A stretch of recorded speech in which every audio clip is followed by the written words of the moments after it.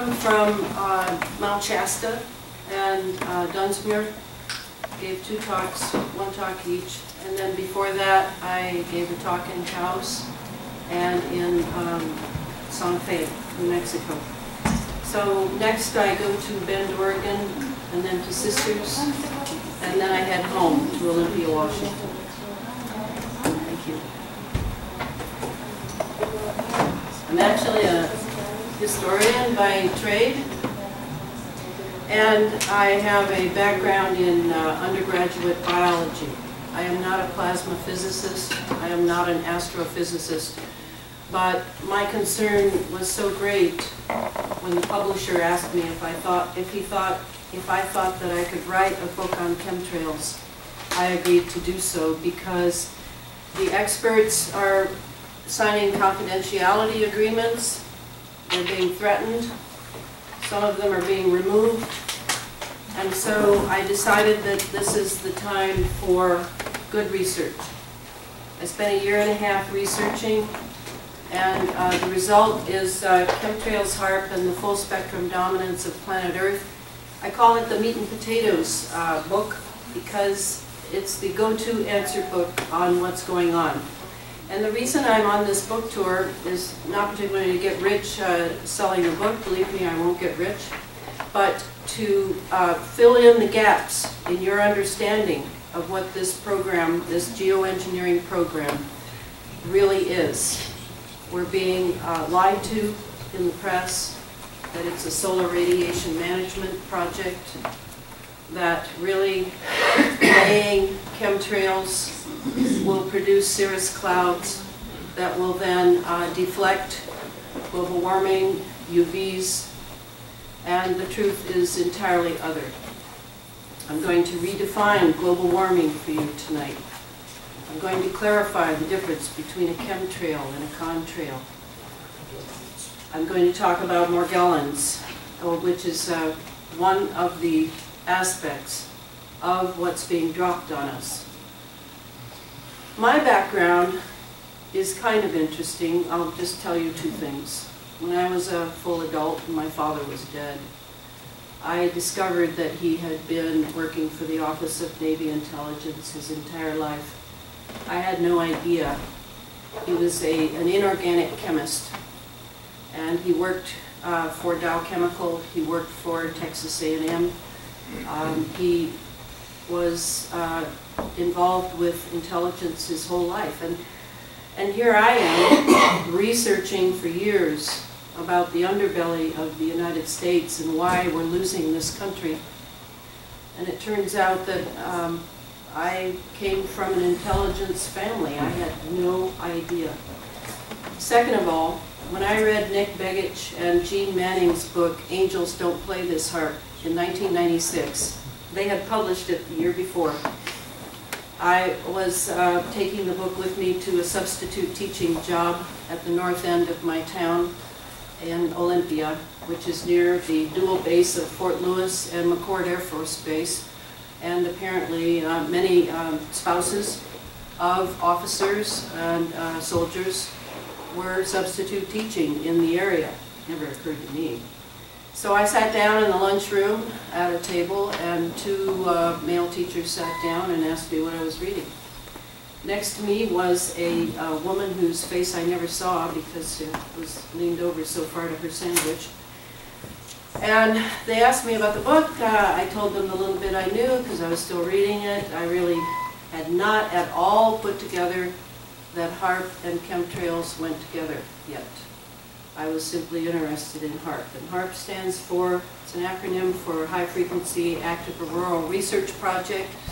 It was running at that time in Gakona, Alaska, and it's still there, but there is now some public doubt as to its disposition. It has belonged to private corporations like Raytheon.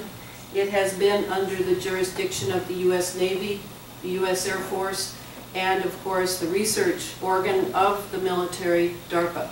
So at this point it's under DARPA, but the 115 acres that it is, these microwave heaters are on has really been superseded by other installations around the world. One being in the northern hemisphere, the Arecibo Radio Observatory down in Puerto Rico. So I shared a little with these guys. We all went our ways. The next day I was out doing some yard work, and a military helicopter came over my house and stayed for 5 minutes. Perhaps to scare my neighborhood, perhaps to scare me, perhaps to just log my XY coordinates. And suddenly the next day my phone was clicking, and I assumed I had a phone tap. So I had no idea at that point that this was a dangerous technology, and years went by. I was still researching many things, and finally I was asked by the publisher that I had done some work for if I could write the book, and I wrote the book.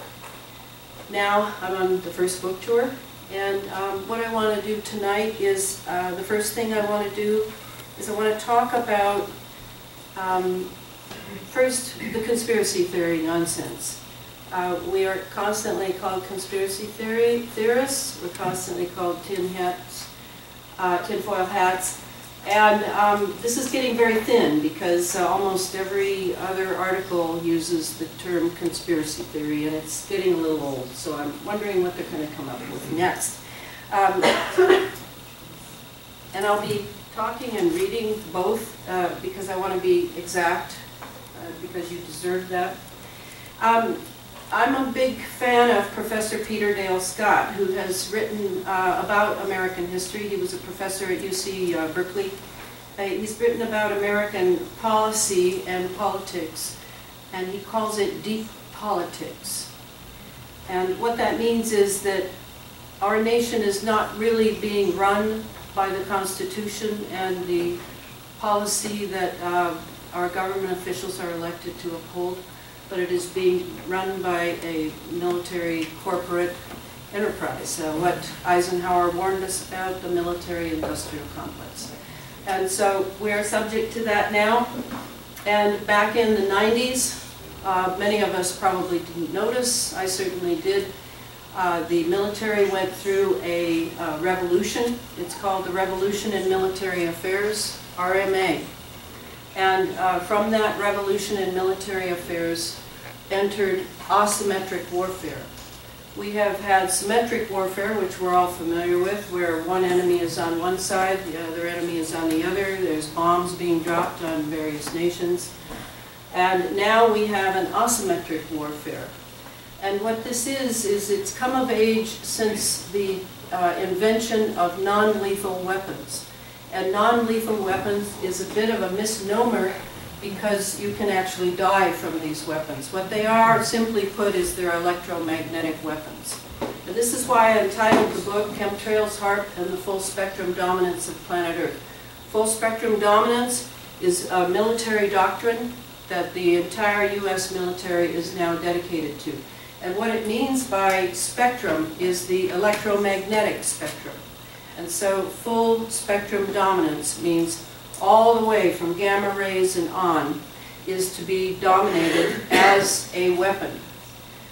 What asymmetric warfare eventually came to mean more recently is that now we are all potential adversaries, and this is certainly true since 9/11.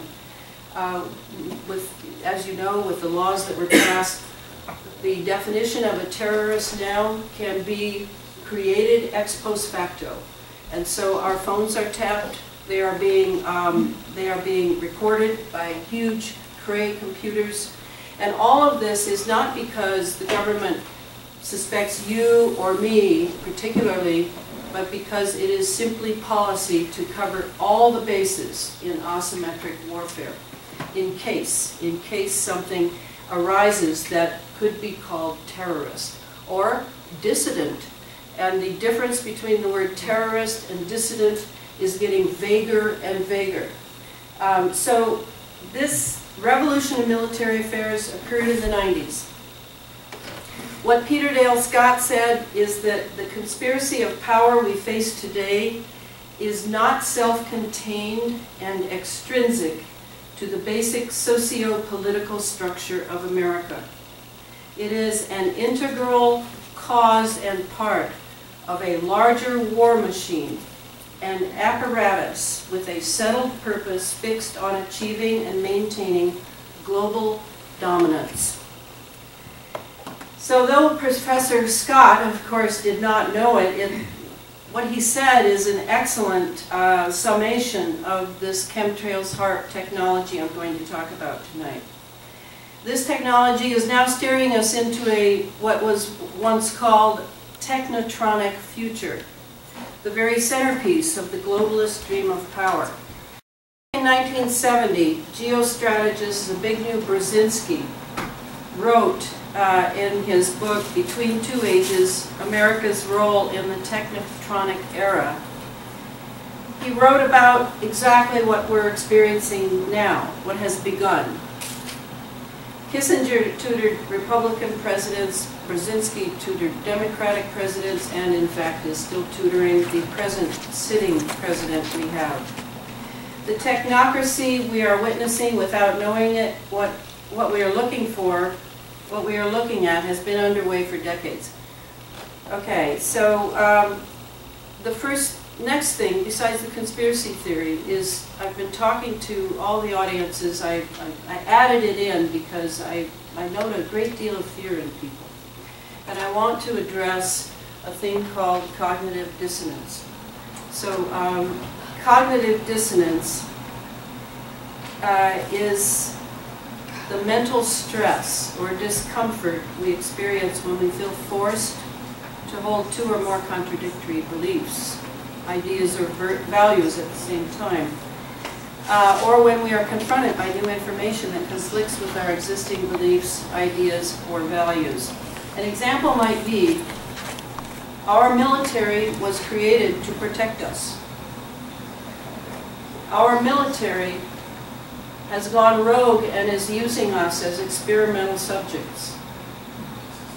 How can we hold both of those together? We simply can't. So if you wonder that so many people are not wanting to examine what I saw in your skies tonight when I drove in, you are in a tremendous chem fog. And those chemicals can only be seen as a sort of darkened cirrus cloud cover. And you would have to collect specimens that are being dropped. Perhaps you see fibers that are coming down like spider webs. They look like spider webs, but they're not. Do not touch them because they are chemically active. But with gloves, you can collect them. And then if you can find someone who knows a good lab, many labs are lying, so you have to find an ethical lab and have it checked. You can collect your rainwater, have it checked. You can send your hair in, a swath of your hair, and have a heavy metals test from a lab that you trust. You don't have to accept this on faith. You can start testing on your own, and that's my hope, is that you will draw together and begin to share information. And we'll talk about that at the end of the talk. But first let's talk about the fear that is everywhere abroad. To get to the root of fear, we must examine the veil of media deception we are laboring under. On May 30, 2000, U.S. Joint Chiefs of Staff Chairman General Henry H. Shelton stated that one crucial component of the military doctrine of full-spectrum dominance includes the use of deception to, quote, defend decision-making processes by neutralizing an adversary's perception management and intelligence collection efforts. Now the problem is, when he's talking about adversaries, he's talking about us as well. He's not just talking about foreign nations.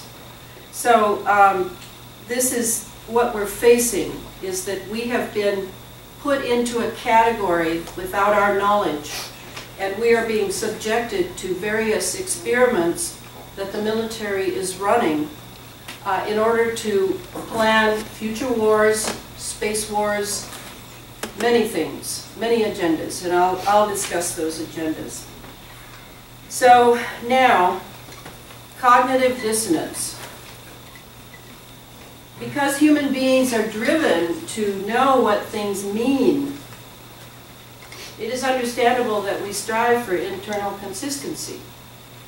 Thus, the experience of inconsistency or dissonance in the knowledge we're receiving from our media feels unpleasant, and our desire is to end it as soon as possible, either by turning away or by some simple action that will solve it once and for all. We are motivated to try to reduce the dissonance and re-achieve consonance in any way possible. And if the dissonance threatens our survival or worldview or confidence in the future of our children, we may try to avoid situations and information that increase our feeling of dissonance. I can only imagine how many people knew about this event and thought, oh no, I'm not going to go, it's just going to be more bad news. Right? I mean, you probably said it before you came. You thought, well, okay, I'm a glutton for punishment, I'll go. Yeah? I mean, I'm telling you, and then, oh, let me just read it here. It is not the facts that create our confusion, our depression, and our defeat, but at the cognitive dissonance that psychology and sociology PhDs have been barraging us with via our media sources for over 50 years, tempting us to bury ourselves in a shallow, entitled personal life or in antidepressants. Yeah. When we look up at the sky and see what we have been told are contrails, we should learn to ask ourselves, are my perceptions being managed? This could be a liberating question if we but ask ourselves. Then there are public servants, paid by us and caught in a web of federal dictates and not serving the public that their office was created to serve. As journalist David Tullis said in an interview with Bob Colby, director of the Chattanooga-Hamilton County Air Pollution Control Bureau, our local officials now often are little more than a local face on the remote and global power sitting in Washington. However, the next day after that was written, on the West Coast in Shasta County, what happened? The Shasta County Board of Supervisors voted unanimously to investigate the geoengineering issue, all agreeing that the citizens who testified, 500 of them, had provided compelling and credible evidence. This was recent. That was very recent. That was in July. Wow. Right. So we are not hopeless here. In Ashland, Oregon, I loved reading about it. I thought, wow, it's right on my tour. Okay. The Family Farms Measure was passed to prohibit GMO crops from being grown in this county. You were successful because you cared, you united, you organized, and you did public outreach. This is all we need. And then, other success stories. I like to give you the good news first. Thousands of employees of the New England grocery chain Market Basket recently united and walked off their jobs to protest the firing of a CEO who had always respected them enough to offer them a generous package of profit sharing and bonuses. Yeah. Dane Wigington reports, as you know, he's right down the road from you, reports at his website, geoengineeringwatch.com, that patriotic groups like Save America Foundation are joining the movement to expose and end toxic geoengineering programs. In our struggle for the planet, we all must strive to come together, whether we are liberal or Democrat, whether we like how someone looks or we don't like how they look. We must unite together in our purpose. Then another success, I like this one, in Vancouver, BC, 80 Chevron pumps in 4 Chevron stations on Native American land were shut down because of the Pacific Trails pipeline going through their land without permission. Since January 2004, the Michigan Penal Code Act 256 has criminalized terrorist harassment, including electronic and electromagnetic weapons, with prison sentences beginning at 15 years. This is so far the only state. Wow. How many of you know someone who's being targeted with electromagnetic weapons? This is real. I want everyone to know.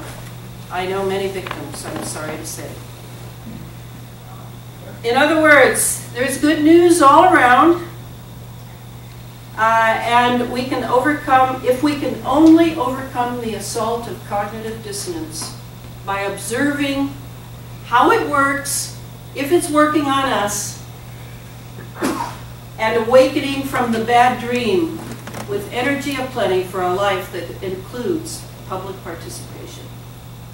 What can happen if we are able to awaken our consciousness from our chains of cognitive dissonance put upon us by corporate media and all the PhDs that work for them, is as yet unimaginable. I hear hopelessness all the time about this. I'm not at all convinced this is hopeless, but it is not going to be perhaps a simple direct action, boom, it's over.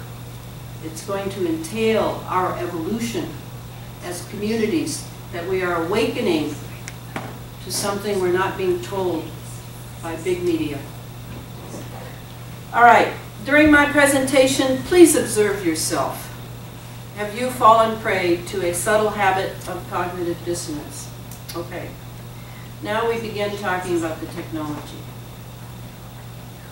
Chemtrails and HAARP work in tandem for the military intelligence industrial complex. Okay, contrail. I look up. What I'm looking for, if I can see from 28,000 to 35,000 feet, that's one thing. I'm looking to see if there's a wingspan behind the aircraft before the exhaust is heading out into the sky. That one wingspan is the U.S. Air Force distance standard for contrails. Now, if you look up instead and you see the exhaust coming out of the back, and there is no span between the exhaust and the pipe that's coming out, then you're talking chemtrails, possibly, all right? The second thing, if the contrail lasts longer than 30 seconds, either chemicals have been added to the jet fuel, usually JP4, or you're looking at a chemtrail that is unloading a chemicalized brew, usually with barium, aluminum, strontium, mylar polys, and possibly biologicals piggybacking on the mylar. This is the typical brew that is being unleashed upon us. Now, does that mean every place is getting the same brew? No. I have been told by a CIA mentor of mine that there are 12 basic brews, and they are adjusted according to the purpose of the experiment being run over that geographic area. And when I say geographic area, we're not just talking America here. You've seen some of these. Australia's all the NATO countries are being hit. All of them. In fact, it seems to be, I noticed with Croatia, the day Croatia joined NATO, The next day, its skies were loaded with chemtrails. So it seems to be part of joining. It's like what happened to Ukraine that I was going to say later. After this thing that happened to Ukraine, now the IMF is going to loan them how many billions of dollars, as long, is it 32? 17 billion dollars, as long as they let GMOs into their country and begin to grow them. And so now they're so poverty stricken in the Ukraine after all this brouhaha that's happened, that their beautiful black earth, some of the best earth on the planet for growing, will be sold for a song because the people are starving and need the money. So this is how politics today are being run. Food and water. Food and water. And so we're going to get to California very shortly, and that includes you, Southern Oregon. All right. Now let's talk a little about global warming. What is it and what isn't it? We're told that global warming is due to carbons. It's due to what's coming out of our exhaust. Well, I certainly agree that what's coming out of our exhaust and the various pollutants in our air are exacerbating the problem. But they are not the cause. The cause is ionospheric heaters, like HAARP up in Alaska. There are many of these. It has been the dream of militaries since World War I to control the weather. In fact, there's a document that you can find on the web. I was surprised by how many open source military documents there are. I didn't have to do any FOIAs. They're all on the net. Owning the weather by 2025. Read it. And 2025 is being liberal. It's a done deal now. The weather is being owned. However, it is experimental. They're still running experiments to see all the way from how much aluminum they need in order to reflect, to be conductive to the communications they have in mind, what the aluminum is doing to the soil and trees, who can then buy up land for a song when the aluminum has driven a farmer or a gardener off their property. These are all, this is just the beginning. It's just an amazing moneymaker. You know how they say in America everything's a moneymaker. Well, so is disaster capitalism. And when you can control the weather with this, what I call the Chemtrails HAARP dump and pump, well, the sky's the limit for money. And I'll talk about that. Okay, so for global warming, I want to stop there a moment. Let's look at that. In the chapter 2, I go in and I deconstruct Bernard Eastland's patent for HAARP. It's one of many patents. There are about 24 patents for HAARP. It's such a fabulous technology for getting energy out of the ionosphere. And how it works is, and I really do need a slide for it, but I don't have it on this bunch, so I apologize. But follow me closely. All around us, we can't see them, but there are magnetic lines of force. And they're all going up, up, up, up to the ionosphere, through the magnetosphere, up to the ionosphere. And if you heat that, if you send heat and you focus it, like the array in Gakona, Alaska, you torque them all up, turn them on, and you send it up. It focuses on maybe 13 kilometers up in the ionosphere.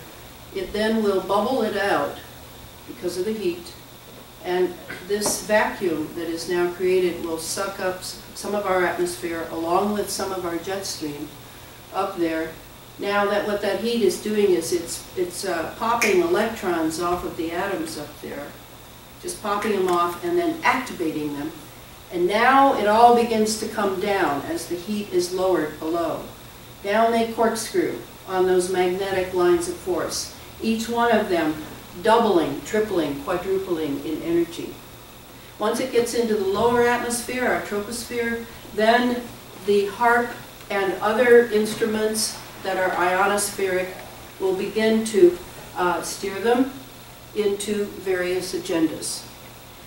What this does to our atmosphere, and as you notice, chemtrails are laid every day. Maybe you didn't get them every day. A lot of places say, well, hey, we didn't get any, you know, and they're like hoping they won't get any more. But the truth is that, you know, they're being laid somewhere else. It's not like, you know, we should feel relief. I mean, it's okay to feel relief, but we're all in this together on planet Earth. So they've got to lay them every day because those metals that are conductive and that can be used for seven agendas that I'm going to talk about, they drop, and they have to be laid again and again and again. Very expensive, as you can well imagine. So you must know that your tax dollars are not the only thing paying for this. Right? There's no way. No way it could just be tax dollars. So the global warming that you're experiencing is the ionospheric heating. And that heating has a name. It's not ohmic heating. It is cyclotron resonance heating. And there's a reason I want you to know about this, because it has to do with our health. Okay? All right, so here is, let me just tell you what Ashland calls it. So what I just explained to you, here's some more complex words. Pass a certain radio frequency current through a concentric coil with the axial magnetic field confining the plasma, plasma being fourth state of matter. It's like an electrified matter. Confining the plasma, and in each half cycle of rotation, up those magnetic lines of force, down those magnetic lines of force, about the magnetic field lines, the charged particles acquire energy from the oscillating electric field lines, the charge from the oscillating electric field associated with the frequency. Okay, good enough. That's what's going on all the time. Sometimes you can see when it's been going on, if a weather front is being created, or not really created, but moved or influenced in some way, because you'll see, and I think I show, this is not one, but where you see little lines that all go, like if you threw a pebble in a lake, you'd see the ripples come out. That's frequency. There it is. That's frequency. So some instrument, ionospheric instrument, is cyclotron resonancing, heating that bit of chemtrails, okay? All right, so now let's turn to what Robert O. Becker says about cyclotron resonance. Unfortunately, it has to do with us. He wrote two great books. I highly recommend both. He's a physician and a researcher, great, great guy. The Body Electric, terrific book, and Cross Currents, The Perils of Electropollution, The Promise of Electromedicine. So here's what he says, just a short paragraph. Cyclotron resonance is a mechanism of action that enables very low-strength electromagnetic fields acting in concert with the Earth's geomagnetic field to produce major biological effects by concentrating the energy in the applied field upon specific particles, such as the biologically important ions of sodium, calcium, potassium, and lithium. Now, at the same time Becker wrote this, Clifford Carnicom was living in Santa Fe, New Mexico, and he was collecting a lot of data on a shoestring budget. He was living in a trailer. He's a good friend of mine. I met him long after he had begun this research. And what he noticed was that he was measuring a pulse that he was hearing, and it was coming from the sky. He could even determine the direction it was coming from, but he was convinced that though it may have used towers in that direction, it was coming from somewhere else, much more pervasive in the sky. So here's what he says. Carnicom has examined cyclotronic resonance as it relates to the relationship between an atmospheric ELF, that's extremely low frequency harmonic, he has detected, and the potassium ion, which we need for our health and our immune system. Here's what Clifford wrote. The fifth harmonic of the ELF that has been repeatedly measured over a period of several years corresponds to the cyclotronic resonant frequency of potassium. This fifth harmonic, along with numerous other harmonics, is a regular component of the ELF radiation that is under measurement at this time. So, global warming is definitely about the cyclotronic resonance going on with the ionospheric heater technology. And that cyclotron resonance, because HAARP is pulsing a certain pulse into the Earth, into the lower atmosphere, that cyclotron is affecting our elements that we need to be healthy.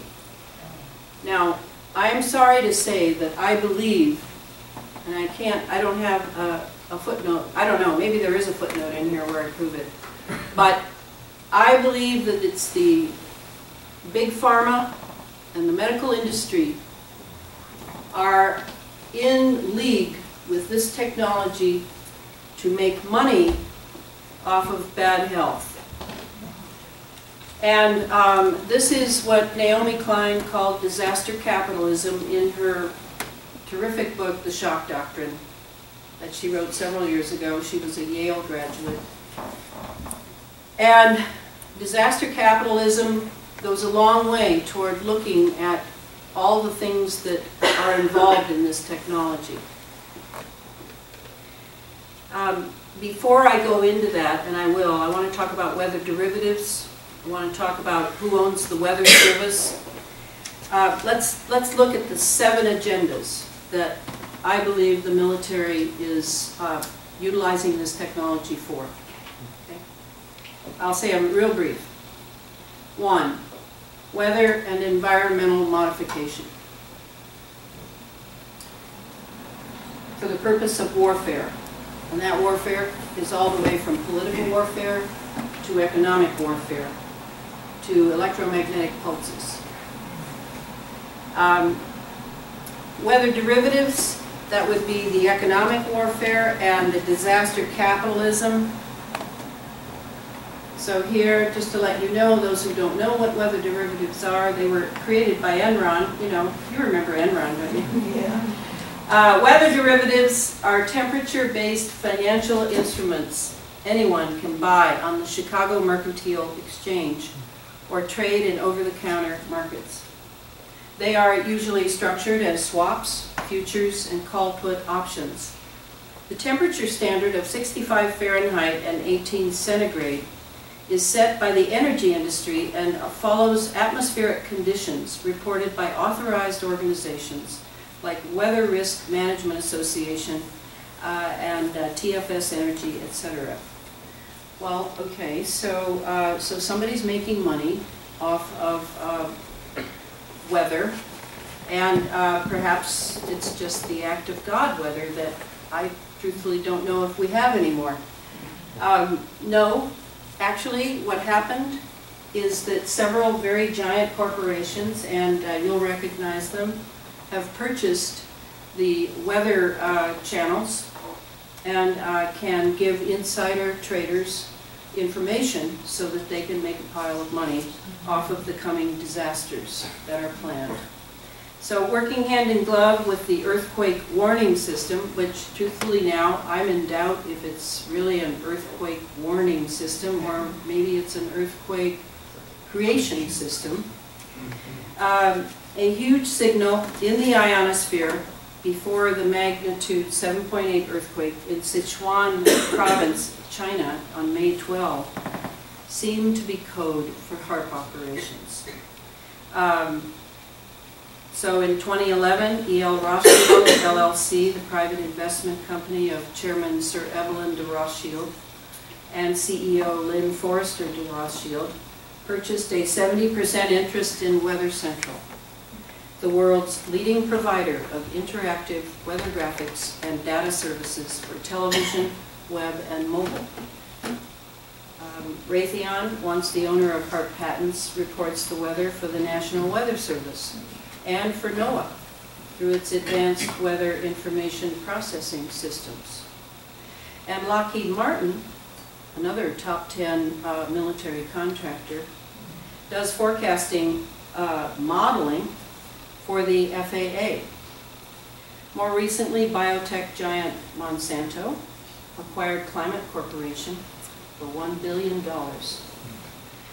So when it looks like Wall Street is making money from weather, it appears that that weather is being created, and some of the insiders are being given the inside track on making money from disasters.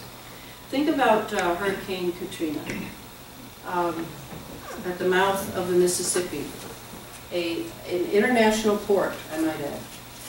Think about Hurricane Sandy at the New York and New Jersey international ports. These are actual HAARP-created events.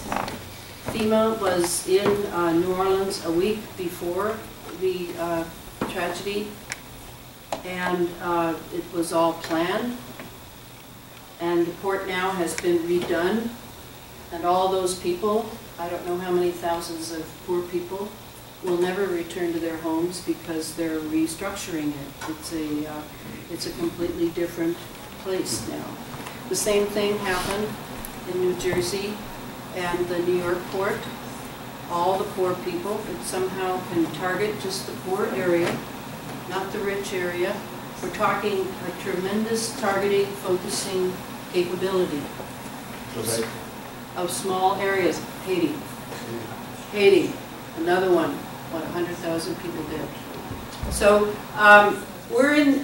to me, we're in the realm of evil now, and it is up to us to understand our condition, and that disaster capitalism is the last stronghold of the capitalistic system that is now has been terribly burdened by the fractional reserve profit-making crime syndicate that has milked this country as much as it can. So now it's turning to disasters. Then that way we can send in soldiers, we can send in intelligence agents, we can blackmail countries that are up against the wall from having lost everything, and we can send the IMF in with new conditions that they have to obey. So I think I've made my point on that. It's very depressing to me, actually. All right, second operation, electromagnetic operations. Drawing charged particles down from the upper atmosphere into our lower atmosphere, spreading barium and aluminum particulates to increase the conductivity of our lower atmosphere. So those of you who've said, and I've heard it everywhere I've gone, you know, the heat this summer was so hot, I felt like I was being microwaved. Well, you were. Because you have breathed in the barium and the aluminum and the strontium. They are highly, highly conductive. And the heat coming down with the UVs and the chemicalizing synergy that is operant in our atmosphere now that we're breathing, it is as if it's heating you from the inside and the outside. That's what it means to be breathing conductive metals. Okay. Okay. Third operation, military operations. From refueling low-orbiting platforms like XB-47B to space operations like the space-based scalar space fence. I don't know if you've seen that in the some of the NASA and NOAA and Air Force sites. Maybe you don't go to those like I do. But we now have the next phase of the HAARP ionospheric heater operations, and that is being called the space fence, and I'll mention it a little later. That'll be what my next book is about. Okay, and this is all replacing the old ground-based missile defense system. That's all anachronistic now. Fourth operation, biological chemical operations. Biotechnical delivery of biowarfare components via nanotech, and that includes control of human behavior through plugging our nervous system into a conductive environment. The fifth operation, planetary and geophysical operations. From Earth changes in the troposphere and magnetosphere to geographic renovation of nations. Revise them, destroy them, then revise them. Big Oil is in on this. Fracking is part of it. The tomographic capability of HAARP is a big part of it. In other words, the tomography of HAARP can go down hundreds of miles in the Earth and find underground bases, catches of gold and, I don't know, jewelry or something. It is activating the plates, right? It's activating the plates under the Earth. And so, along with the fracking. Fracking is part of it. And then earthquakes are triggered. Sinkholes are collapsing. Salt domes are collapsing. And, I don't know how much longer we're going to see New Orleans being the way it looks now in the bayou. Especially that during the BP Gulf catastrophe, they inserted a lot of the chemical core exit into the Gulf, which apparently is eating through the entire coastline and the fish and everything. Okay, that's it. Then the sixth, we all know now, thanks to Edward Snowden, though I knew what Edward Snowden knew 10 years before he said it. Intelligence and surveillance for the sake of what the military likes to call C4, command, control, communication, and computers. And that would include virtual warfare. Possibly we'll look up in the sky one day and we'll see a holograph of a whole fleet of UFOs landing in the United States. Perhaps we'll see Jesus and Mary up there, I don't know. But the virtual reality is definitely one of the abilities of the HAARP technology. And of course, mind control. And again, the next book will be about how they're going to plug our nervous systems in. And the final seventh operation that I also will talk about next, and I don't talk about in this book at all, but it is an interesting one, and some of you, I'm sure, are interested in it. And that's the detection of exotic propulsion systems. That by creating this ionized atmosphere, this plasma atmosphere, we could actually see exotic propulsion systems that are either cloaked, and that would be with just our technology, or even possibly exotic vessels that are from other dimensions. I told the audience in Mount Shasta that the military had discovered 13 parallel dimensions, but hoped to 30-some. And it sounded preposterous to a person, but the quantum physics now is very much dedicated to this, and most of us know about a science. They're at least 50 years ahead of us and what we know about what they've discovered. So, okay, those are the seven. And I wanted to just say a word, I forgot to do this, about the cirrus cloud cover that we're experiencing. You know, the idea is that it's deflecting solar rays and lowering our global warming. Oh, it's an outright lie. Here's what the cloud physicist William R. Cotton says. Cirrus clouds contribute to warming of the atmosphere owing to their contribution to downward transfer of long-wave radiation. In other words, they are a greenhouse agent. It has even been proposed to send in clear air in the upper troposphere to produce artificial cirrus, which is what they're doing, of course. It's not just proposed, they're actually doing it. which would warm the surface enough to reduce cold season heating demands.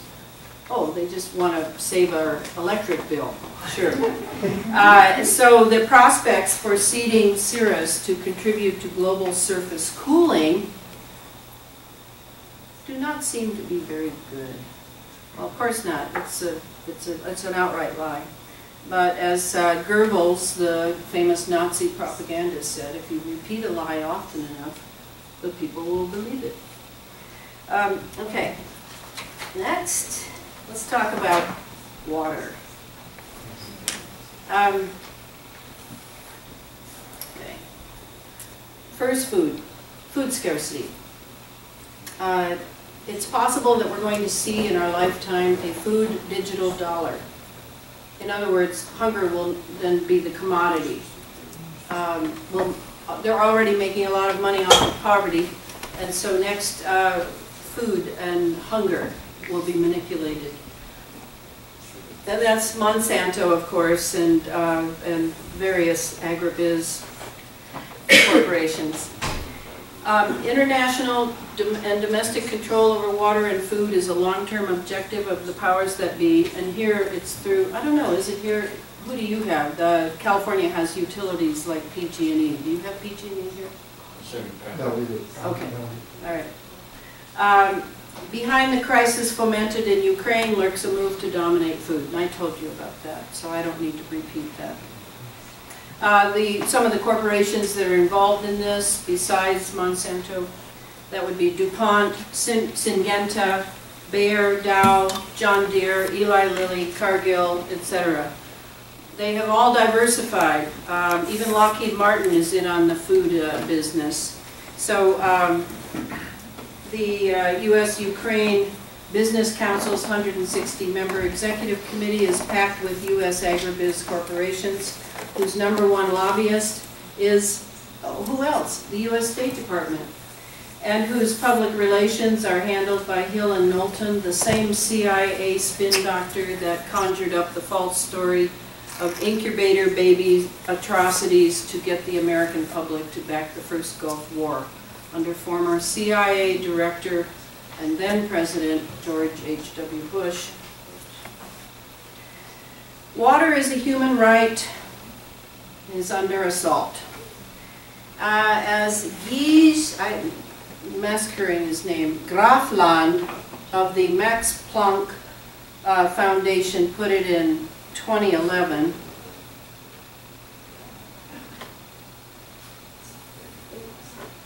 artificial electro-based cloud formation, ELF science, will deliver a technology for stealing other nations' rain and thus increase regional tensions. Less rain or dew consequences of low sunspot numbers will be hijacked by the politicized CO2 consensus, propagandizing science. He has that in quotes. Water deficient nations will increase and the importance of mutual interest water diplomacy will rise. Politics, beliefs, and budgets are the three main eroders of science. The CO2 narrowly focused scientists don't understand even the most fundamental geophysical facts, like the continuous shifting of both poles due to our wobbling globe, or the northern-southern hemisphere climate mirroring. Okay. A few weeks ago in Toledo, Ohio, tap water for 400,000 people was found to be toxic. Residents were warned not to boil the water, as heat only intensified the toxicity. The press release read, "These organisms in the water are capable of producing a number of toxins that may pose a risk to human and animal health." The cause? Well, they don't know. I might, though. The fact that heat intensified the toxicity smacks of the Chemtrails HAARP pump and dump. Will the city now have to buy Nestle bottled water? That's exactly what they did. The Nestle water grab is happening from California to Maine. Michigan Citizens for Water Conservation fought for 8 years to limit Nestle's access to Mecosta County water and have succeeded in limiting Nestle, but were left with a hefty legal fee. In 2012, Oregon's Keep Nestle Out of the Gorge Coalition took up the fight to prevent Nestle from building a water bottling facility in the Columbia River Gorge city of Cascade Locks. 30,000 Oregonians protested the proposal and asked the governor to put a stop to the water exchange process that would allow Oregon Department of Fish and Wildlife to give away Oregon's water. The coalition is composed of consumer advocacy, labor, religious, environmental, and public health groups. How many of you have heard of that coalition? Isn't the media just wonderful? Yeah. Then there is bankrupt Detroit, whose population has sunk to 700,000 and whose unemployment is 35%, with more than 100,000 foreclosures. Detroit Water and Sewage Department, which serves 4 million, more than 40% of Michigan's population, has cut off service to 120,000 Detroit citizens who can't afford to pay their water bill. Detroit's geography makes it very interesting because, again, what do we have? We have another international border city. It's not just an international border city, but it is also on the Great Lakes that represent 95% of the surface fresh water in North America. Large, yes. After being abused by industrialization for more than a century, the Great Lakes watershed is now being subjected to climate change, hydraulic fracturing, and oil pipelines. Okay, so there's another idea of how to get the water, how the control of water. We like to think of water as a human right. That is not how it's being looked at internationally now by the powers that be. Both water and food are intimately involved with weather and weather engineering. Okay, now, California coast. In the first week of August of this year, hundreds of thousands of dead anchovies washed up near Santa Cruz, the third die-off in 3 weeks. On July 18, thousands of white croakers washed up on Manresa State Beach. On July 25, the first anchovy casualties at Capitola near Esplanade Park. California is being pushed to the wall by drought and forest fires. Why? To force legislation that will give government and big agribusiness control over groundwater rights while filling the disaster capitalism pockets of industries, including lumber. The first statewide mandate for California groundwater legislation has already arrived, thanks in large part to the 3-year drought that has been intentionally created by Chemtrails HAARP dump and pump technology. So here's how it works, in case you wondered how you run water away from California. Far enough out in the Pacific so no one can see what's going on, the U.S. Navy is performing weather manipulation experiments on weather fronts moving in toward the coast. We're not talking about seeding clouds with silver nitrate. This is electromagnetic weather manipulation, and it requires the presence of chemtrails filled with light conductive metals laid at 28,000 feet. The U.S. Navy is creating and dispersing hurricanes as well, typhoons, like those that were out in Hawaii a few weeks ago. They're created, then they're dispersed by zapping chemtrails with lasers and next-rad radio frequencies. High over our heads, military and commercial jets lay the nano-sized light metal chaff that remains suspended while the heavier metals drop slowly. By firing radio frequency into this chemically enhanced, statically charged curtain of chaff, a dense wall can be created. That dense wall is plasma.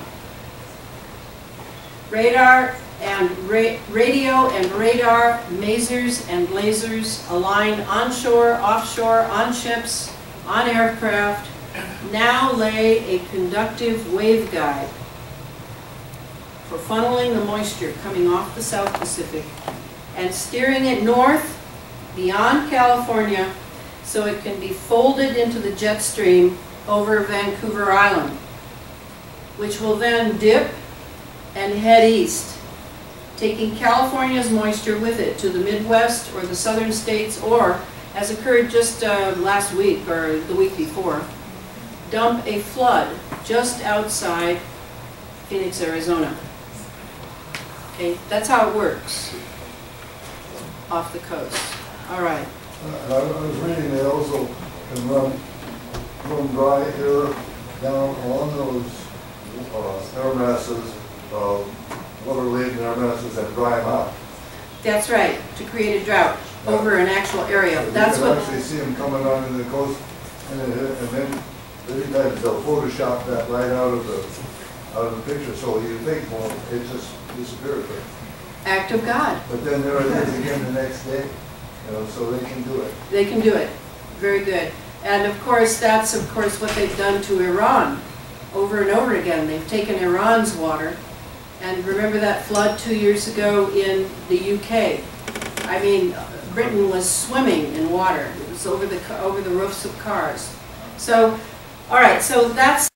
Now I'm going to quickly go ahead because I wanted to be done in an hour, and it's just about an hour. Now let's talk about Morgellons. End on a happy note.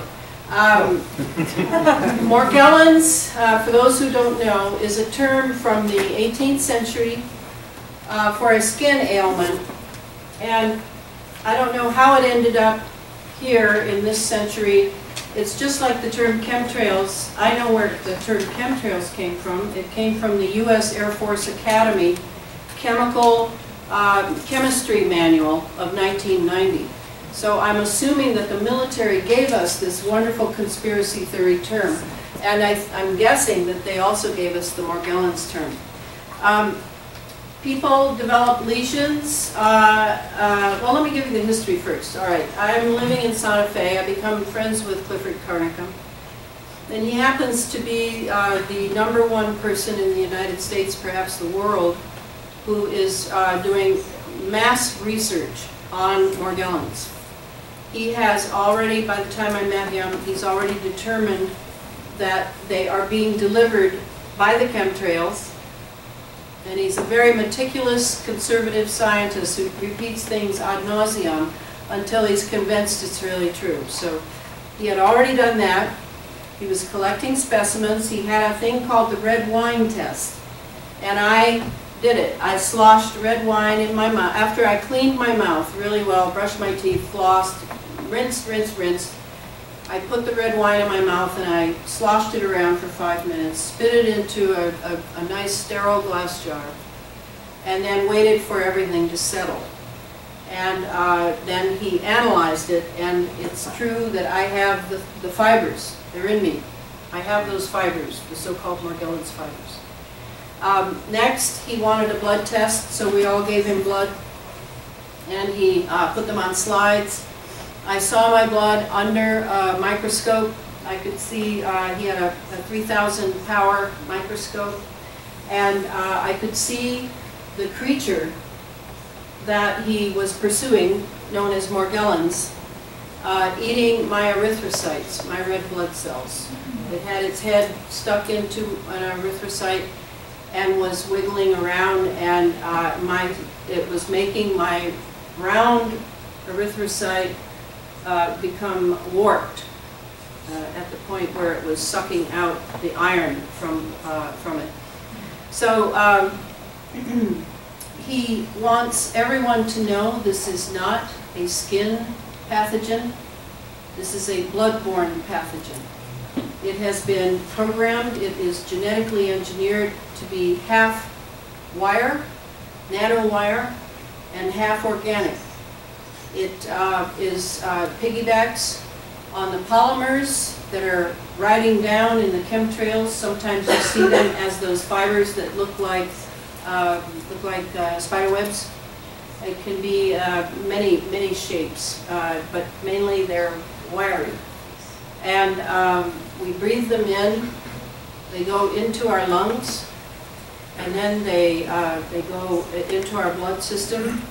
Because they're nanoscale, they can go beyond the blood-brain barrier.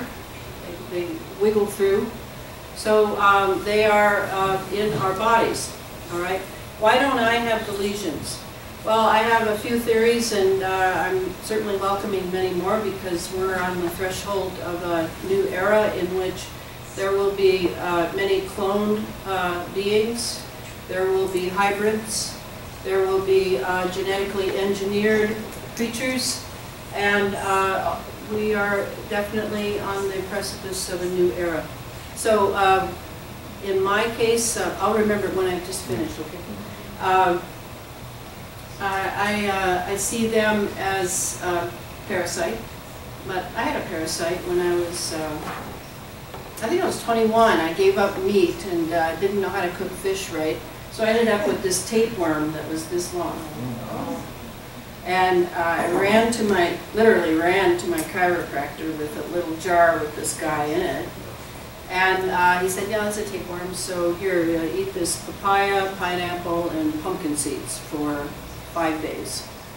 So I did, and I guess I passed it because I passed the stool specimen, etc. But I was in shock because it was the first time I realized that I'm living in a mammalian body. All right, so we're familiar with parasites. Second of all, we have flora and fauna in our intestinal tract.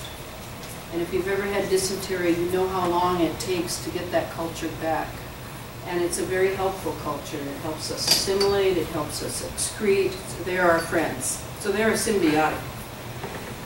And then I had a Hoover salesman come to my house once who sadly showed me that my bed was full of millions of dust mites, and that I was crawling into bed every night with these little friends. So it doesn't matter if you wash the sheets or anything, it doesn't matter. So this is not foreign to us. What is foreign, perhaps, is that this is genetically engineered, and it has been programmed to eat the iron out of blood. And what does that mean? That means that may explain why I've read that we're doing with 16% less oxygen than we were 10 years ago. That hemoglobin is an oxygen carrier, and if it's being deconstructed in some way, then yes, we have a problem.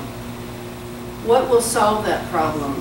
Well, there are several things. Clifford Carnicum, I just visited him in Idaho this summer. He has like, I don't know, 50 petri dishes and aquariums going.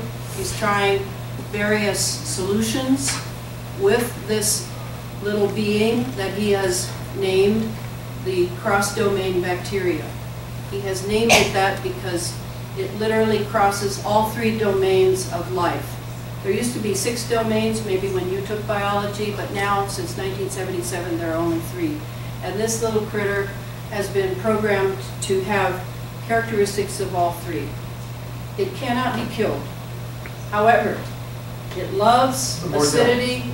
Yeah, the Morgellons. It loves acidity, and it hates alkalinity. And that's good news, because alkalinity can be produced, and we can watch the balance, our alkaline acid balance in our diets. My blood cells looked a little better than the others in the 200 people sample, and we tried to figure out why, because I'm older than the others.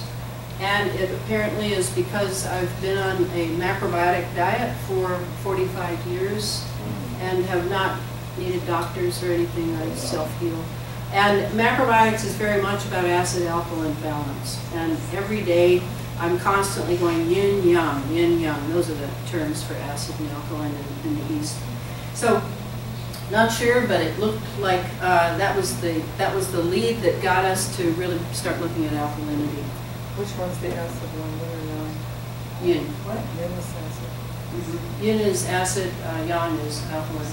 And again, the idea of just eating a lot of alkaline, that's not a good idea, because alkaline can become, extreme alkaline becomes extreme acid. So you need a balance, and it needs to be looked at. Saliva balance. Huh? Saliva balance. Saliva is a really good way, but to take the saliva and, you know, I used to do this, but, you know, if you can make a strand, it's usually running outward. And then vaginal and pee and all those different things, sorry. So it's not hopeless. I'm standing here, I know I have them, and I think everyone has them because they're moving in a nanoscale throughout the atmosphere. They're floating through the earth, and they are experimental. The maybe most concerning element of it is that they have microprocessors in them. Tiny nanoscale microprocessors, which are little computers. So this helps them to communicate. They are definitely a hive mind. They operate as one. And it also means that they can possibly be communicated with by some guy sitting in Denver with a laptop. I don't know. And again, as why I don't have them. I already mentioned the immune system.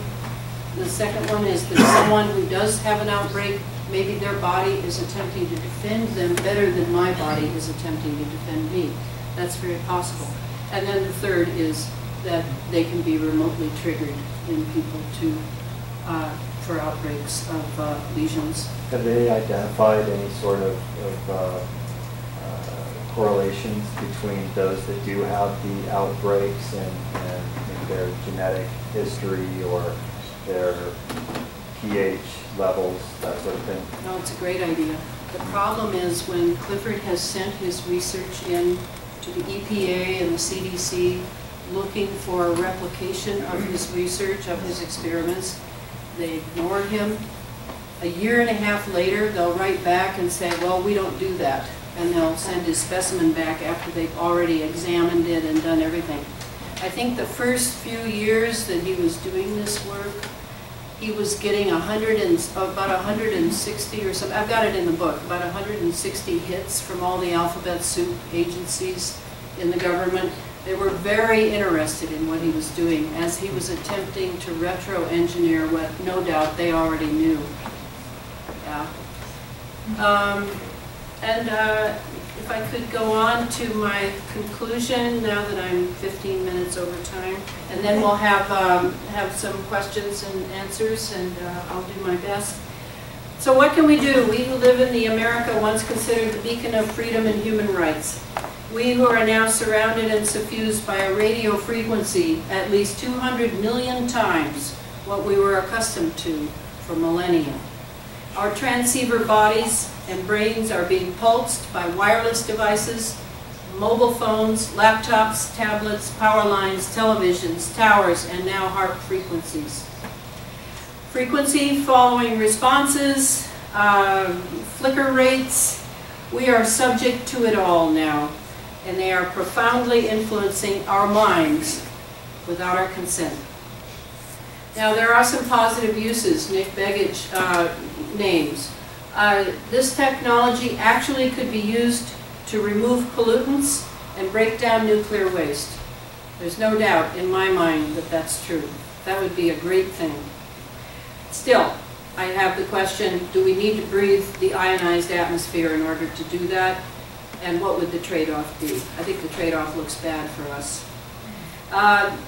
They could modify destructive weather. They could make tornadoes not so destructive. They could make hurricanes go away, like the Navy is doing in the Pacific.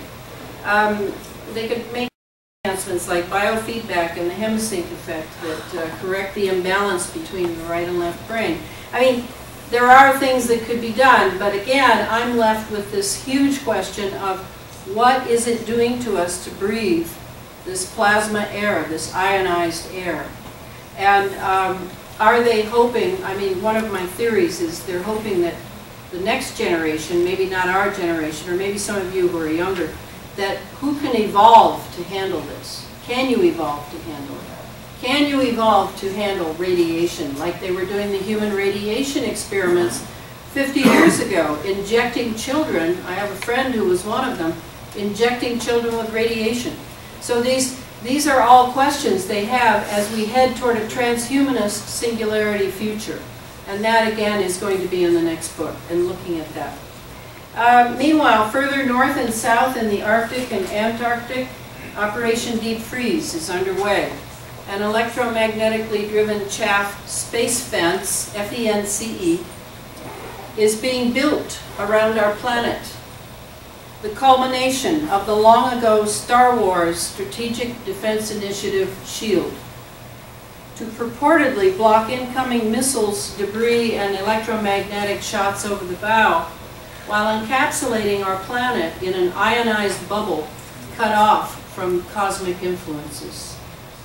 We will truly become the silent planet as C.S. Lewis viewed it in his 1938 science fiction novel.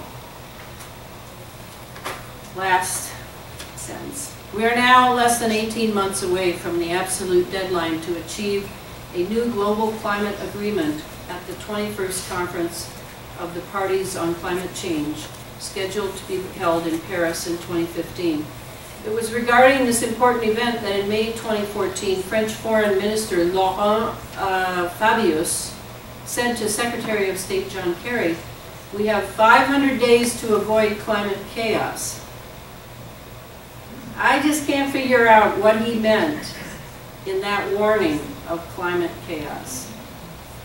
And When did he say that? May 2014. I have the article. I read it and I read it and I fall read of it. 2015.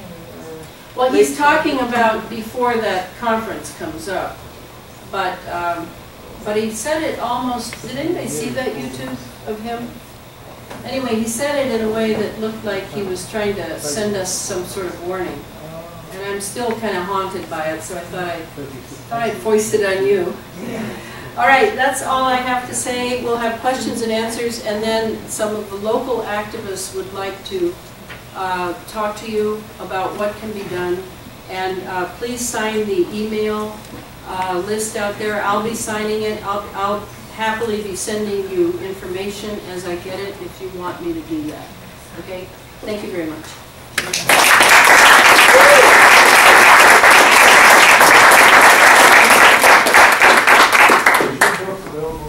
Yeah, we've got the book back there. So, anybody questions? Yeah. All right, yeah. Okay, over there first? Yeah. The Doppler radar stations. We had one put up on Mount Ashland. Any comments on What? any comments on the radar stations and the interactive grid?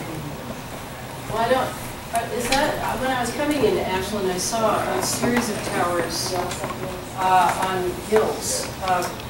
What will this Doppler radar installation do? Are they saying?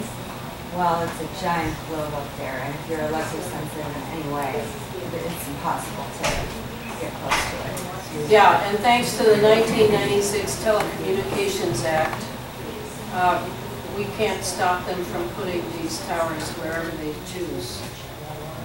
Is that the way it is in Oregon as well? I assume the federal law held everywhere. Okay. Well, I'm sorry. I have nothing to say. Okay. But I'm glad to know about it being there, because I've been wondering about the towers around your town. So this isn't a tower, it's like a globe. It's like a round does it look like a golf ball? Yeah. Oh, okay. That's the SPX. They can call it anything they want, but that is a HAARP installation. Yes.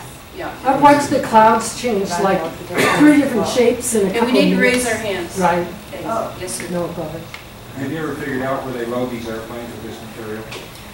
In the book, I list maybe 12.5 bases that I'm relatively sure of, and believe me, they're popping it around. They move them because they really, really don't want the public to know.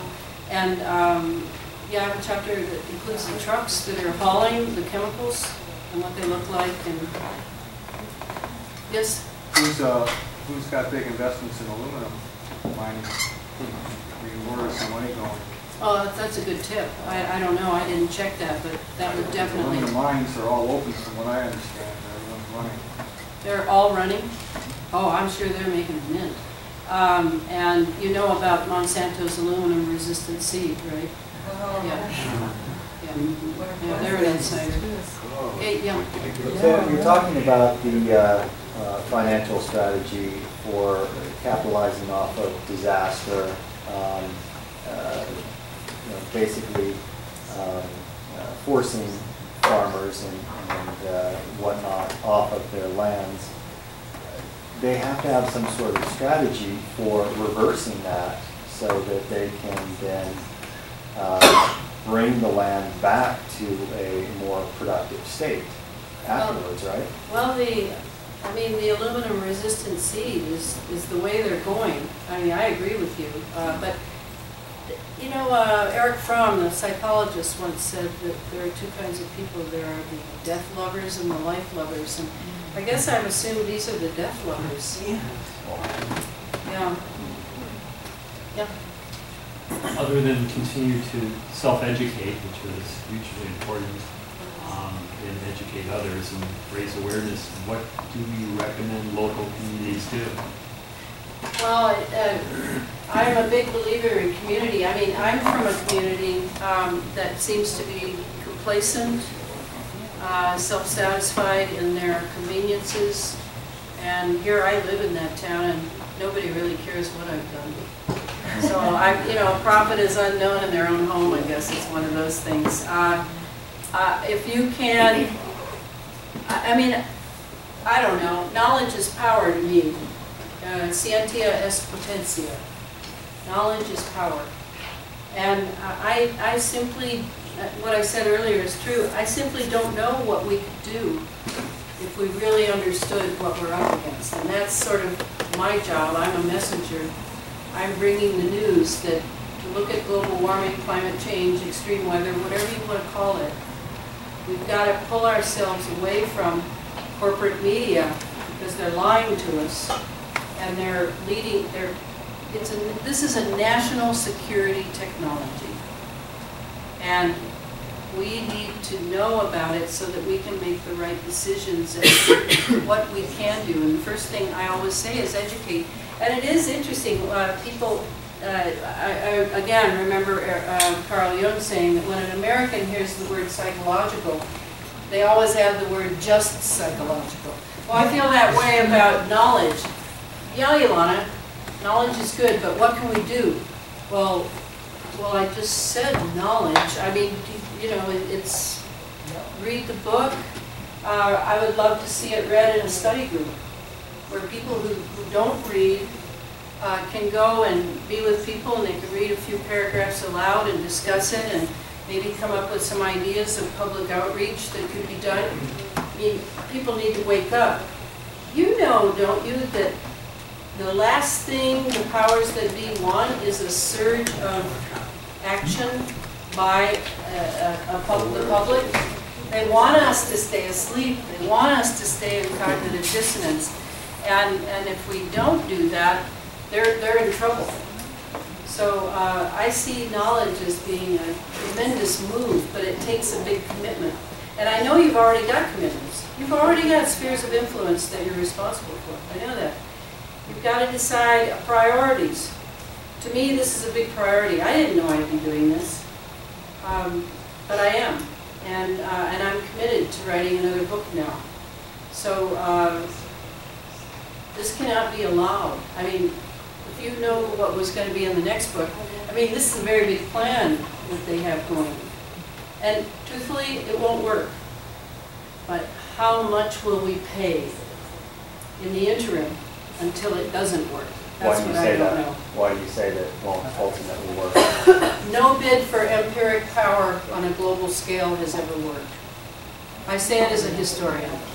I've studied every culture in the world. It never works, even with technology, even with a technology like this. This is a very impressive technology. But some error will be made, some conscience will awaken. I know that. Meanwhile, we prepare on a local level because we don't know what's going to happen. What's going to happen? Yeah. Just a first comment. I think the biggest thing we can all do is contact your radio station as many times as you can. Get on the radio, whether it's Jefferson or KMED or, you know, try to write an article in the newspaper. Just voice your thoughts. I mean, like I was up at Lake of the Woods and I saw huge frequencies in the clouds, they created the high winds that spread the fire last Wednesday. So it was like, God, when you see that, report it so that we can get it out there, because the media is not going to talk about it, but you can get your voice, you know, on the radio or whatever, and say what you saw, and that, you know, there's terrorists and they're in the government, you know, because obviously they're the only people with these weapons. Then I had a question. When I see the HAARP frequencies, I notice that my energy goes down. And I'm sure I'm being microwaved. I notice when I'm in my house, I don't feel quite as tired. And I know the stucco houses can block 75% of the EMFs. I don't know. Do you know much about, like, just being in your home or out the sun? That's that cyclotron resonance. Because yours is interacting with that outside. It creates a synergy that depletes your energy. We are, yes, we do have an electrical body, but we are not entirely electrical. We have other, you know, they used to call it ether back in the 19th century, and then suddenly at the birth of the 20th century, somebody somewhere decided that we weren't going to use that foolish term anymore. But we are not just electrical beings, so it depletes our energy from that ether side of us. I like the term ether. I've read Wilhelm Reich. I've read Bruce Cathy. I read all the guys that have been thrown out of the scientific community because they are actually life lovers, is how I see them. So, yeah, that's how I see it. Yeah, in your house, it's less. It's less. Yeah. Yeah, I just wondered if, as far as the actual chemtrails, the mechanics of the whole thing, spraying them, mixing up the chemicals, driving, you know, flying the airplanes, commercially or military-wise, has there ever been any whistleblowers that come out with this? There have been a couple, but like this summer I was contacted by a man in Canada who told me he had 7 pilots ready to go public, and we were all going to meet at Clifford's in Idaho, and the day before they all pulled out. I think they're under tremendous duress, and their families. I mean, this is a really serious thing. So I didn't say anything. You know, I understand. Yes. John Lear is a whistleblower. He's the son of the Lear Jets, and of course, if his YouTube presentations are still out there on the web, they will have a waiver saying if you watch this, you're guilty of death.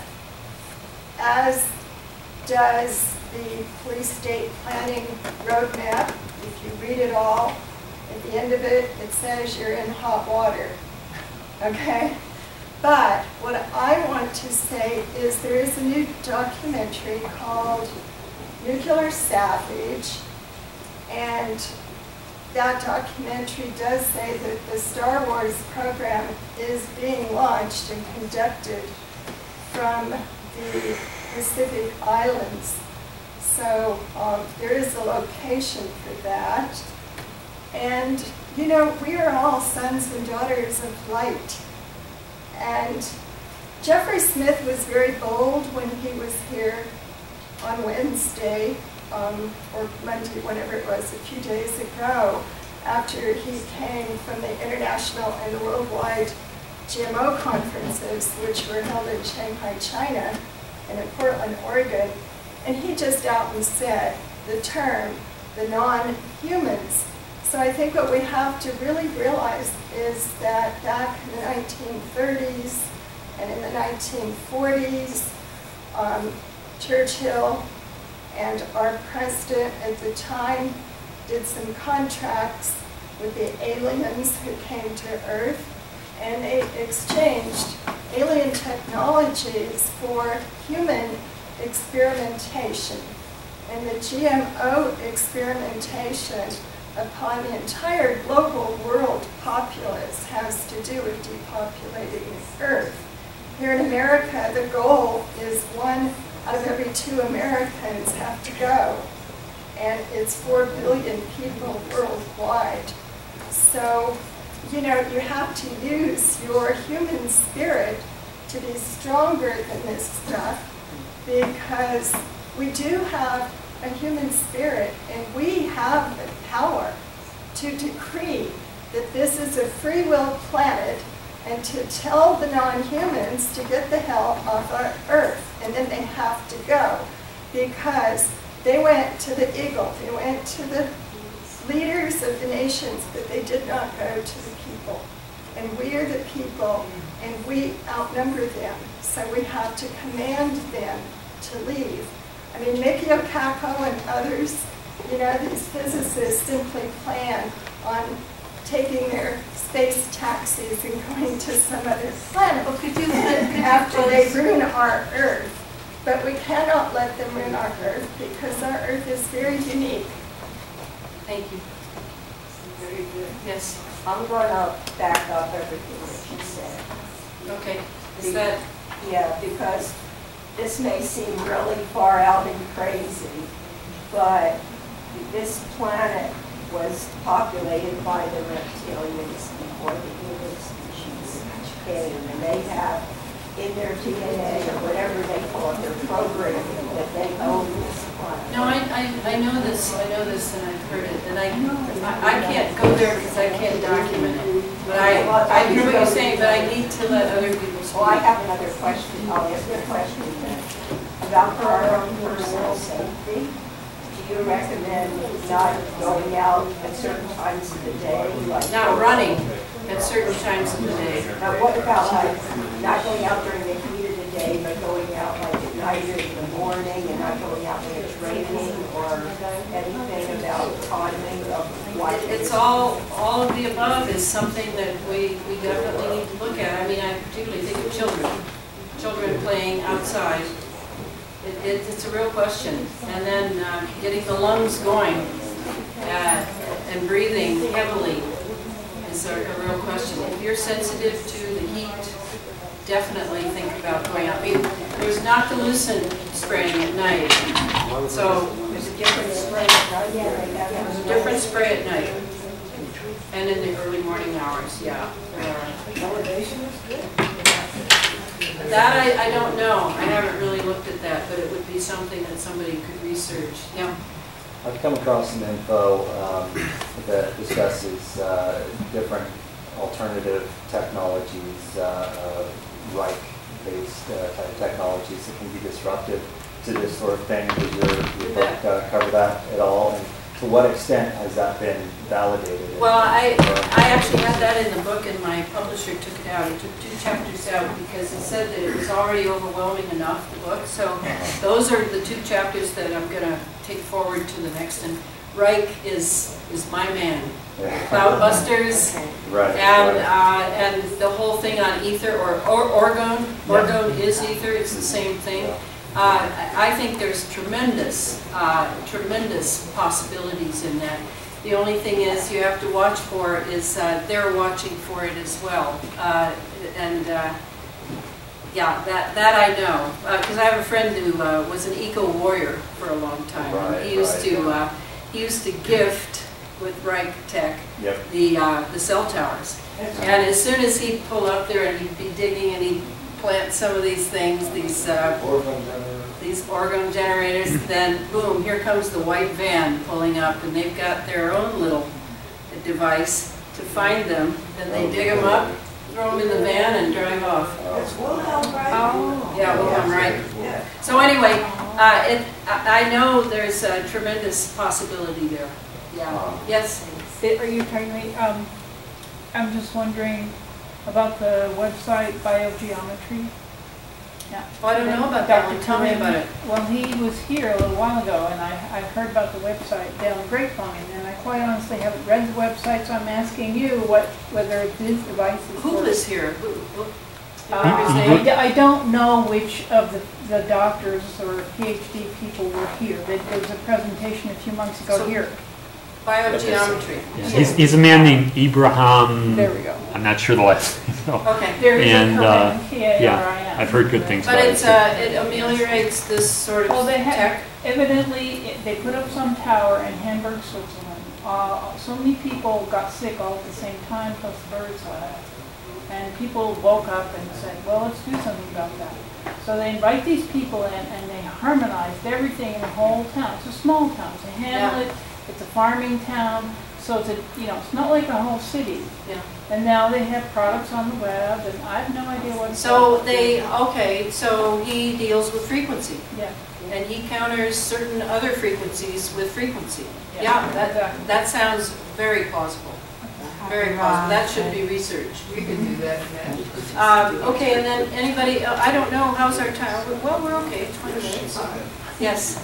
I do have a question. I see you over there. Okay. Sorry. Of your safety in disseminating this? Because I was told about this about 20 years ago from a man who literally moved all the time because he said they were on his trail, and I thought he was a little kooky, but I also, he taught me some very valid energy work and stuff, and had been all over the world, and so then I keep hearing it going, oh, he wasn't so kooky, but he was on the run all the time, I know, and had no addresses or telephone numbers you could ever reach him. Yeah, so I'm wondering, I have no idea, I never saw him within a few months again.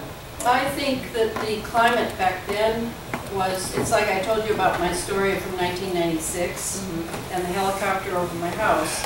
I think the climate now is more benign for people like me because I'm on the fringe. I'm not being reviewed by the New York Times. There are scientists calling me night and day. And probably I'm being watched, would be my guess. But it seems to be a done deal. And they really, I think they have great confidence in themselves. And they're certainly not expecting a groundswell from the public that has been cognitive dissonance. They certainly are not worried about that. I must admit that it did seem strange to me that the fire in Weed happened the very day I arrived. Oh, I must admit that, but I can't believe I'm so important that they would that they would raise 150 homes to the ground. But they might have chosen the time as a bit of a message. But they had other agendas there, and yes, I'm saying publicly, I do believe that it was started, not by a transient. No, this was an experiment. Okay, and I got to get her. Sure. Yeah. We had a handful of years where there was a lot of striping, like the barium striping. And Doug from the Maui Coalition spoke out about fogging. Fogging coming off the coast. So we've had quite a bit of that. I didn't know if you had any comments on, you mentioned different kinds of... well, this looked like fogging today when I drove in. And that's most of what we've had this year. We've had some of the striping, but a different, clearly a different transport of the medium. Yeah, the man in Maui, Bruce Douglas, he looks at the radar, the satellite images, and he sees these like bombs. He calls them chem bombs. Chem bombs, yeah. Yeah, he feels they're ground based and creates a big. Well, there are some, and they seem to be adding a little something different to the normal brew. This CIA guy, did I mention to you that he said there were 12 mixes? Yeah, there were 12 mixes. And so the chem bomb appears to be where they're just adding a little something different at some sort of longitude, latitude. But also, I have bad news. I have heard a rumor, I don't know if it's true, but that they will be soon able to deliver the chemtrails and you will see nothing. You will not even see them jet. But you will be able to tell that something's been there because your skies will still not be as wonderfully blue as they used to be. Yeah. Yes? Do you have an opinion of what could generate the so-called tipping point Dean talks about to cause enough people to rise up against it? Well, I think that's why Dane is going everywhere and talking and spending, I heard he's spending 16 hours a day, he and his wife, on this issue. He and I both know that if you can quicken the public and just keep quickening, there is a tipping point. What was the percentage they say? 10% of people or something, I don't know what it is. But I definitely feel a difference in the climate now. There's not nearly as much sneering.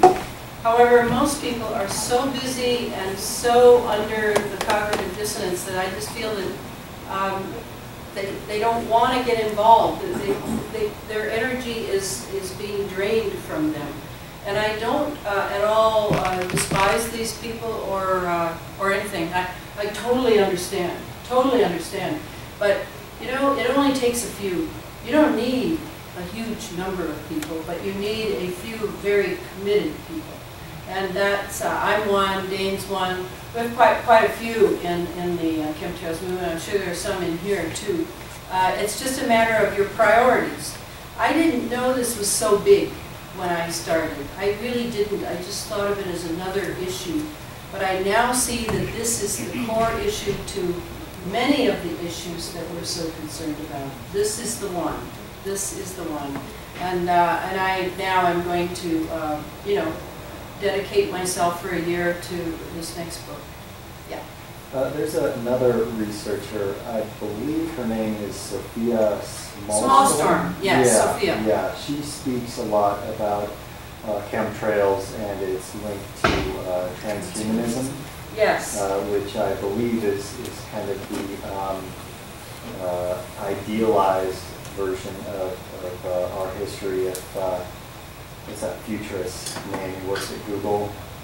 Oh, you mean the guy talking about singularity all the time? Yes, yes. Kurzweil. Right. Yeah, Ray Kurzweil. Yeah. So, I mean, he speaks to all of the positives that can come of this, of course. Supposedly. Right, supposedly. And he has big backers. Oh, yes. Yeah, absolutely. Big money. Yeah. But can you speak a little bit to the link between that and transhumanism? I mean, it seems like there's a very strong link given what you discussed about the fibers being part organic. Oh, yeah. Oh, this is totally connected to transhumanism. They're different colors, and so you can use frequencies to get the different colors. And basically, even Bernard Jensen, I'm an iridologist, said, you know, you could probably look at the eye and even tell the thoughts of the person based on the fiber activity. I mean, it's like he thought later on through the telescopes or through microscopes to be able to look. You could probably even tell the thought pattern that would end up in a frequency in the body. Because so of the influx of these all frequencies of emotions have already been logged. They know all our emotions frequencies. They know all the disease frequencies. They don't even need to piggyback Ebola on chemtrail on the polymers. They can just hit you with the frequency. Well, I know there are techniques to eradicate most, if not all, diseases by hitting them with the reverse frequency of that which they resonate. Right, but do you see now the connection to transhumanism? You see how it's going to work? Oh, we're all plugged into the nervous system. The atmosphere is ionized. It's ready to go 24/7. They can hit a home, they can hit a neighborhood, they can hit an entire population of people with brown skin, black skin, white skin, whatever. Because all these have been, there's also racial frequencies that they've already come to. So it's easy to see how a prison planet of a hive mind could be conceived. However, I want to say this. Consciousness really makes you, they can't have the influence on you if you're highly conscious. Wow. And this is I have already noticed this. I've talked to other people about it. Consciousness is the key, and it's an awakeness. It's a taking responsibility, like I do. I take responsibility for my choice to do this. Death is not something I really think about.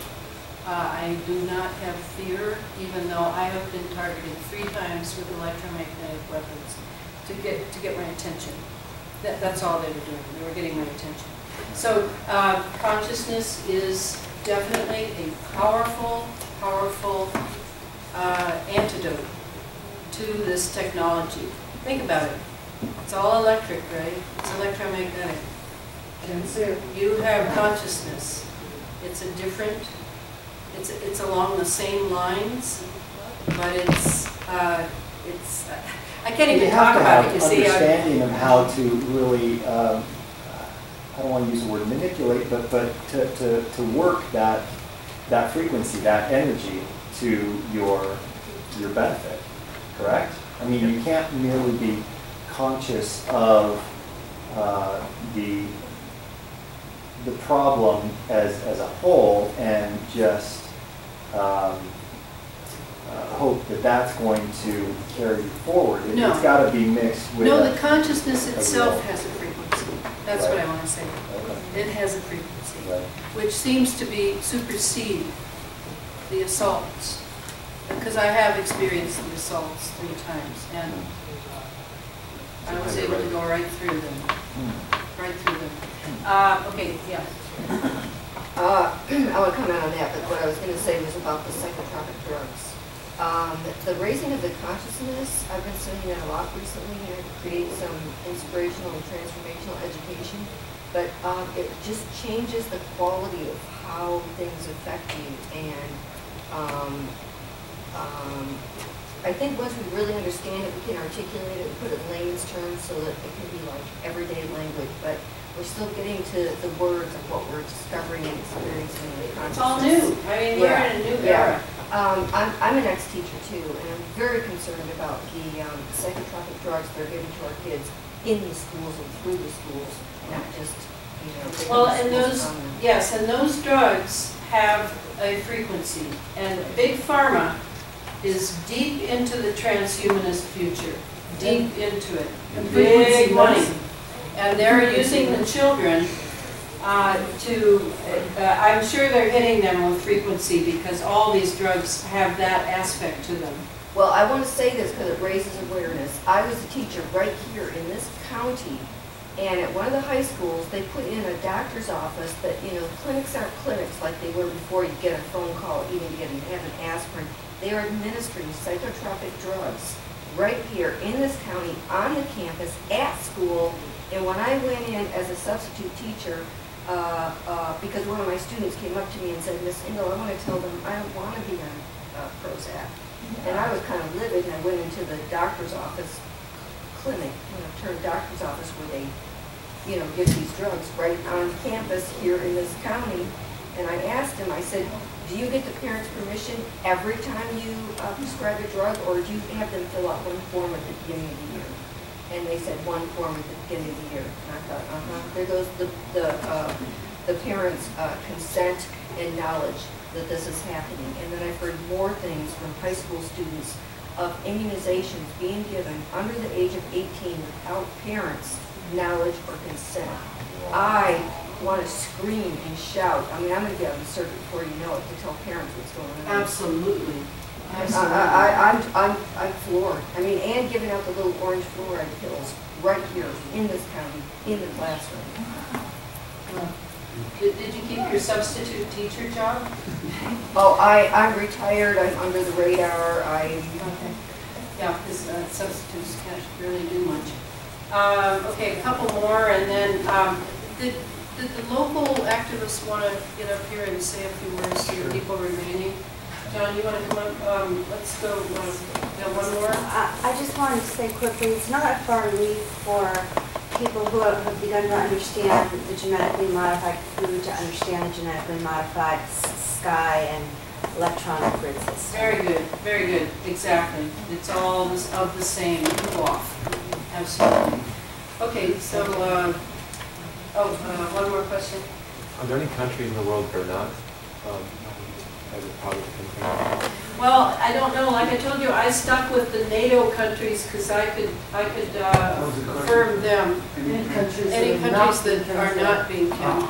South America? South America. We run South America. Oh, it's been That's getting hard. droughts for years. Yeah. Every country we've gone to war that has had a drought the year before we went in. There are some, I've done some traveling the last few years. There are some countries. I think it's just the NATO countries. I look into South America all the time, or Central America. Some of the countries there are, and some are not. But every country we've gone into war had a severe drought for the year before we went to war, so it's not just NATO. Syria, Iraq, Afghanistan severe drought before we went to war. And like I said, I know Russia has this technology, so I'm assuming they're coming their country, but I don't know that because I couldn't find anything on it. And then China has a huge ionospheric array. 50,000 And people they are working on their work. they are now making, as you know, an alliance with Russia. Trade through BRICS would be, let's see, Brazil, Russia, India, China, and then South Africa. So I assume China's doing. I have actually seen photographs of China being counted, but I was assuming they were doing their own thing. I know they're all experimenting. They're all experimenting. The big ones anyway. Okay, why don't you go ahead and Okay. just. First of all, thank you so much. Yeah, yeah. Enlightening